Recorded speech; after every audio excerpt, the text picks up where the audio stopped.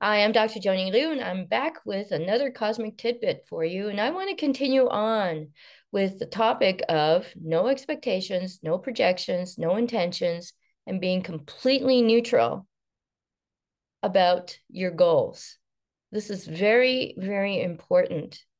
You do as much as you can, as much as you physically can, and then you let go of it and you let the cosmos take care of it to bring it to fruition. So I found that by having no expectations, no projections, no intentions, that it actually lifts a lot of anxiety, a big weight off your shoulders, because you know that you're getting the help from the cosmos who is waiting to help you.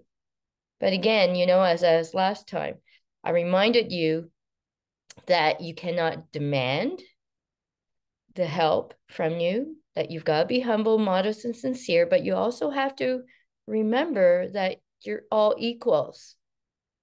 Okay, so no groveling either, no trying to make deals with them, no trying to, make promises like, well, if you do this for me, then I will be this and this and this.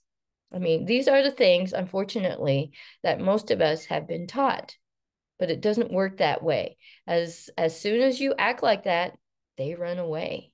Okay, so don't make deals with them, but you do try your very best to have no expectations, no intentions, no projections onto the end goal that you want. Okay, like people talk about miracles, but miracles actually don't exist. This is actually the natural order of the cosmos. So nothing ever happens because you've asked for it, groveling, or in a panic.